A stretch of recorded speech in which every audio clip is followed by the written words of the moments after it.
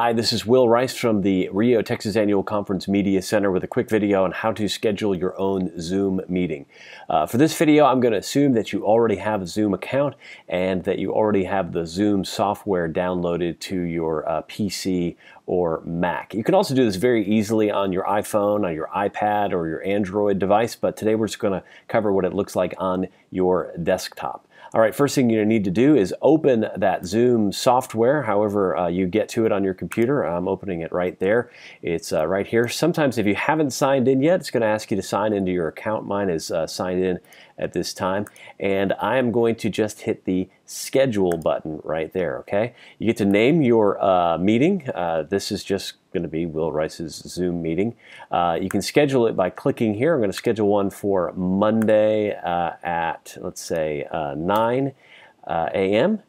And there we go. The duration won't limit the length of your meeting. It just gives people an idea of how long you expect to meet.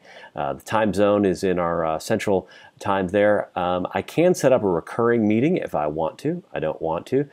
You may not see this box. I have the permissions to schedule meetings for other people, but I'm scheduling this meeting for myself.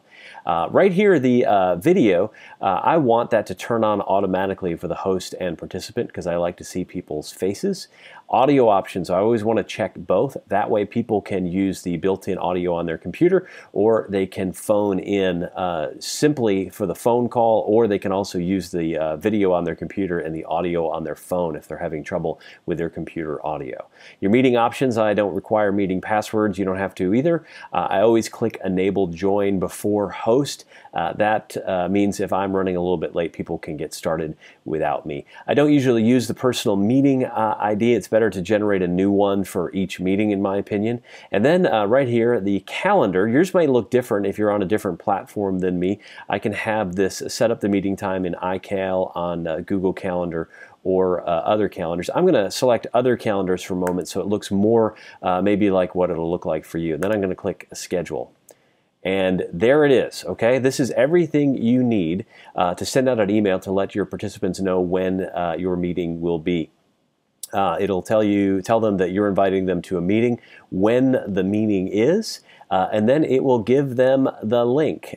They can click on this link in their email and it will open up Zoom. It'll invite them to download it if they don't have it already, or it'll just link them to the meeting if they do. It'll also give them phone numbers that they can call into if they're unable to join by computer or unable to join by their computer's audio. So here's what I'll do. I will just copy this to my clipboard and I will open up an email, and I will send that email to whoever I want to come to the meeting. Meeting info. I'll paste that in there, and there we go. I'm set to do a Zoom meeting. I can use that same link right there to go to the meeting, or on my own account, I can go down here, go to upcoming meetings, and then when I'm ready to start that meeting, I can just click the start button and we'll be ready to go. All right, hope that helps. Let us know if you have any questions. You can reach me at wrice@riotexas.org.